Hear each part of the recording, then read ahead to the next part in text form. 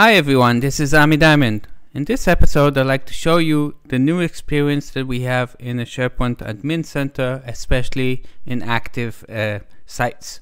So I'll show you the current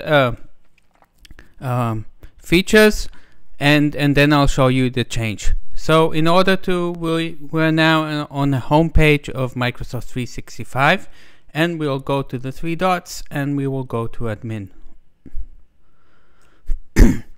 Here we will choose, of course, SharePoint.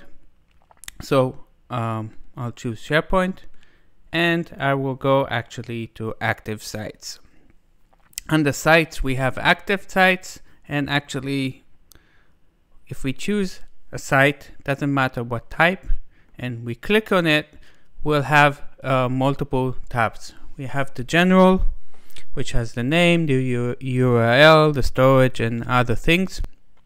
Then we have activity, we have permissions, we can see the site admin, additional admins and site owner, member and visitors. And actually if we go down we have the policies, which have the external sharing and sensitive. Now let's look. So just remember we have general, activities, permissions and policies. Now let's look at the new experience. So I'm currently in a public preview and I will go into this site which is called Lookup. Now we'll see a different experience. First of all, you see we have this email, view site and delete. We have four tabs: general, activity, membership, where in the other place it was actually called permissions, and here we have settings. So first of all, you can see that I can add a team to this group.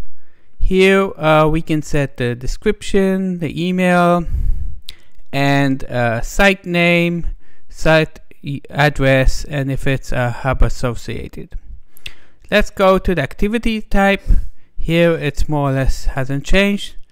In the membership we see that it's arranged a bit much better, because if you remember, let's just switch here.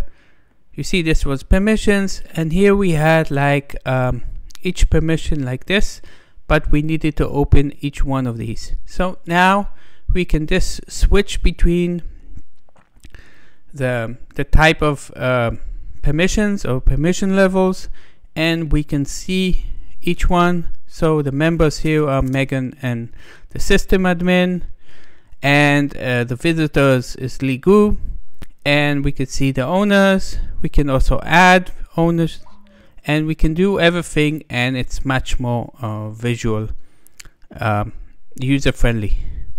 Let's go to the settings. So here actually you see we can have or set all kinds of settings for the email.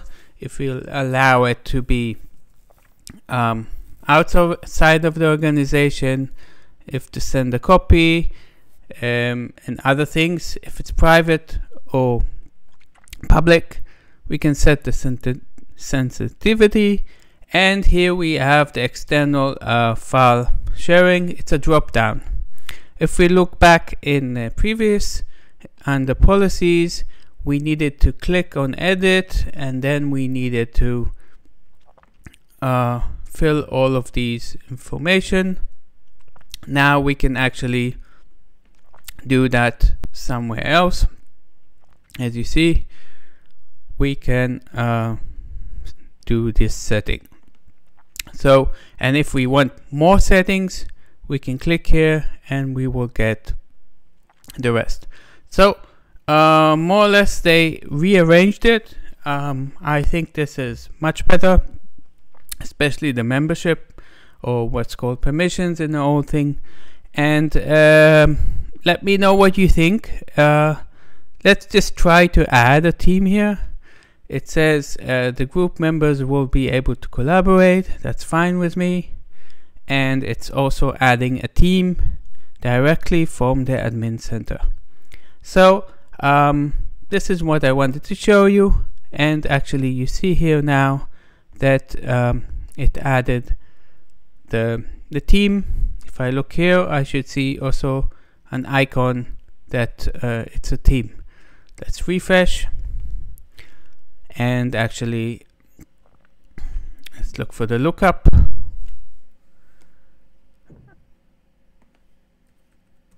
Look, it's not updated yet.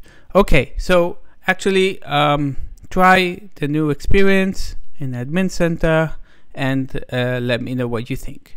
Goodbye.